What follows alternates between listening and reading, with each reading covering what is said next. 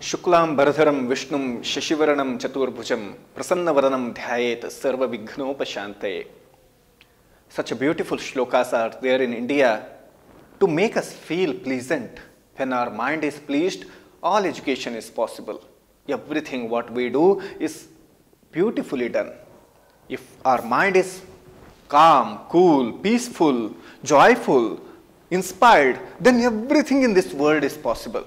Are we working on the mind in education system, or just we are making that mind stressful, saying that, hey, you study this, you run after this subject, you run after this subject. In a small amount of time, we are running at different part of the world. At a time, we are making that mind to run and see the different realities. That's why there is no constant focus on that. So instead of making them diversified and then making unique, subject oriented, can we make them unique oriented in initial stage and then make them diversified in the later stage? We need to work on the education system in a beautiful way. Students need a proper support and guidance.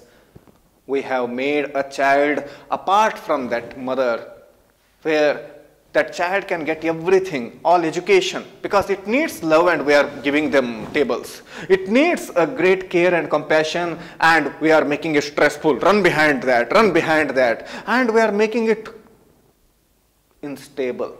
So instead of that, can we bring that mother's love to the child, where it can feel a very safe and happy mode to learn the things in the best way out? We are just putting it in the race, saying that right from the 3.5 years and 3 years, we are just making it to run, accumulate everything, and a small little mind and small little head is exploding because of the overload of the information. So as an educator, I feel that we need to think on it. Thank you.